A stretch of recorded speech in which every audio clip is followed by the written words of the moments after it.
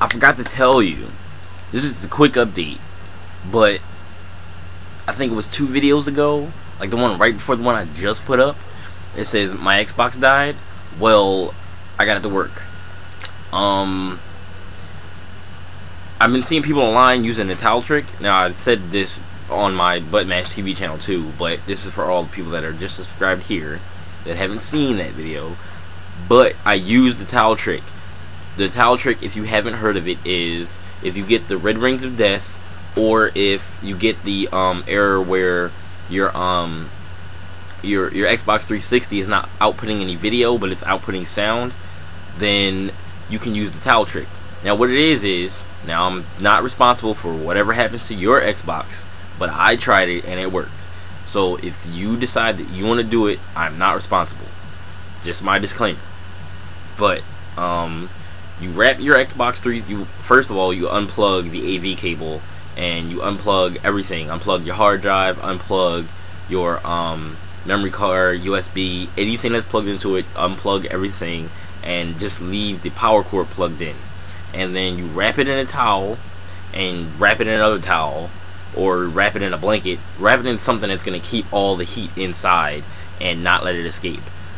You leave it sitting there for about 20 to 25 minutes. Now, I don't know if everybody's Xbox does this, but what mine did after about 20 minutes was it shut off. And it shut off because it lacked ventilation.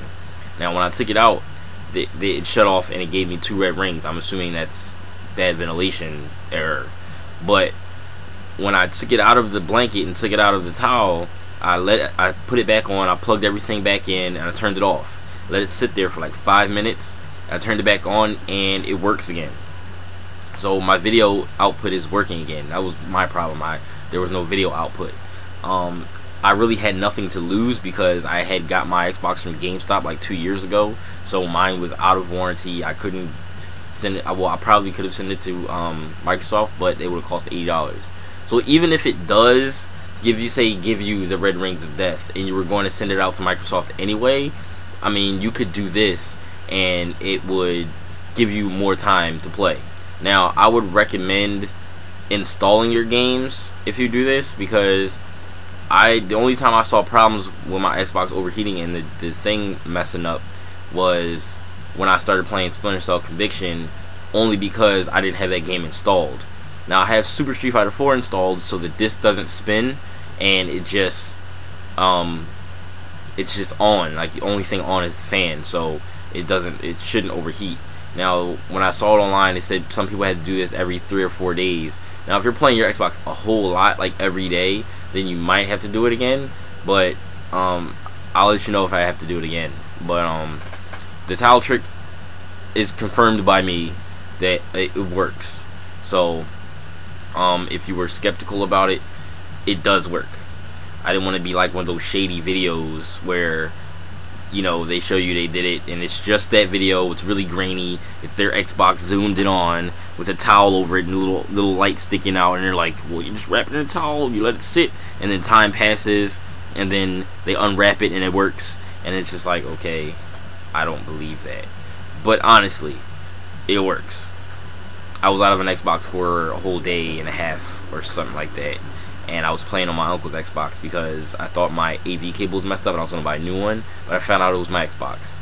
And the problem with the video not showing is the GPU chip on the inside.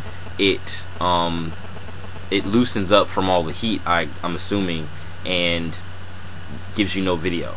Like, at first your screen will be greenish, like you have a greenish tint, and then you get no video after that. So what I'm assuming the towel trick does is it resets all the chips. Now, not resets electronically, but resets them, like reseats them in wherever they're sitting. It probably like remelts whatever was around it, and then when you know it slides back into place, and then you like from the extreme overheating. So then, you know, you let it cool down, it gets back to what it's supposed to do, and it works again. So I'm playing Street Fighter 4 now. I think you can, yeah, seriously, I'm playing Xbox 360 now. So it does work. Alright, let me this is just a quick update, so, you know, alright.